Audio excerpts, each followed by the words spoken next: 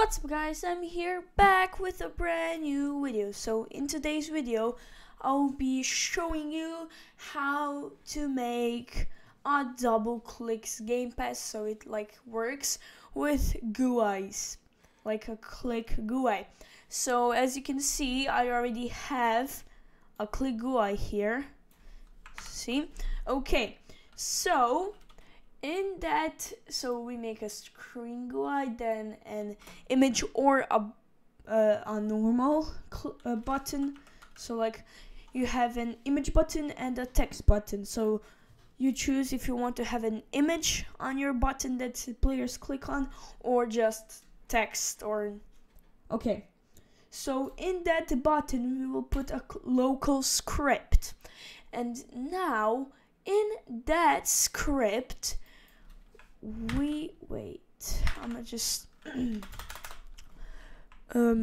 like this so you can guys see. Okay, so we're just gonna put local player, so player equals game dot players dot local player. Now we'll put local money. Now, or we can put clicks however you want. Clicks, local clicks equals player wait for child leader stats, then wait for child clicks. Now another local marketplace service equals games get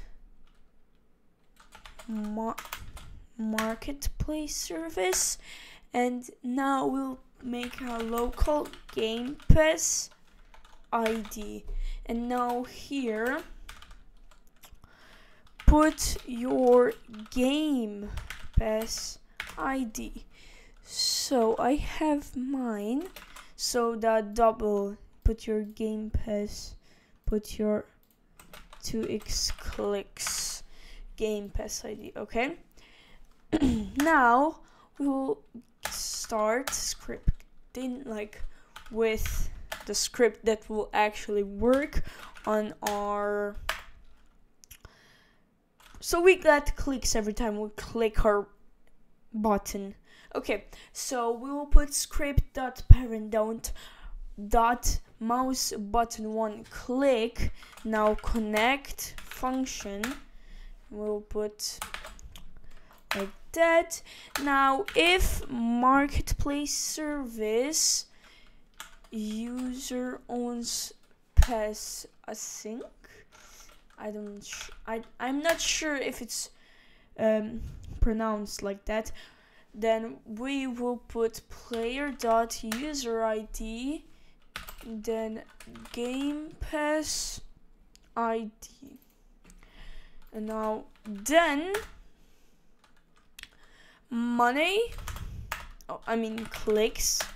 I was used to money, so okay, value equals clicks dot value plus 2. Okay, now else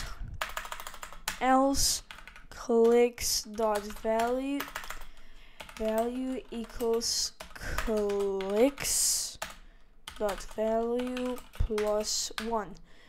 So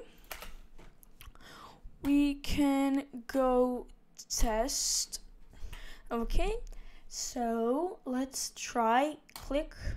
Oh yes, it's working. So every time we click we get 2 clicks. Now because it is because I owned the game pass. Now if we put the game pass 1, because there isn't a game pass 1, I believe, and I don't own it. And now let's try. It's giving us 1 click. Okay, so guys, Thanks for watching. To support me, you can subscribe and like this video. Thanks for watching, and yeah, have a great day and goodbye.